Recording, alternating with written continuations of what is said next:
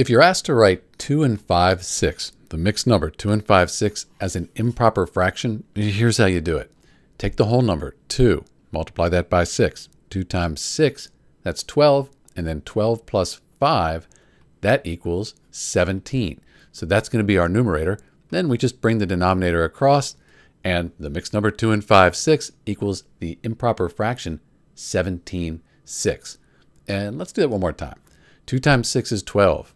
12 plus 5, that's 17. That's the numerator. Bring the denominator across, and you got 17, 6. We can even check our work here. 6 goes into 17 just 2 times. 2 times 6 is 12, so we have 5 left over. Bring the 6 across. We have 2 and 5, 6.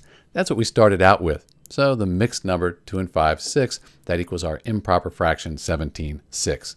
And these are the equal numbers here. They're equivalent. It's just that we've represented them differently here. This is Dr. B. Thanks for watching.